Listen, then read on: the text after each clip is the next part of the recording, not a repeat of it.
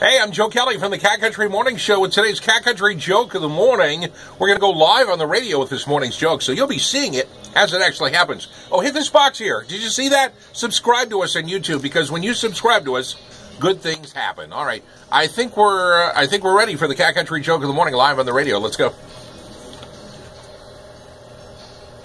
Cat Country 107.3, love you like that. That's Caden Smith. 6:36 with Joe. It's time for your Cat Country Joke of the Morning.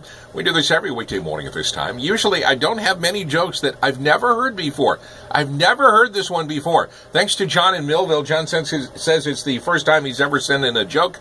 We appreciate it. Thank you, John. Ladies and gentlemen, your Cat Country Joke of the Morning. A professor was giving a big test one day to his students. He handed out all the tests and went back to his desk to wait. Once the test was complete, the students all handed their tests back in.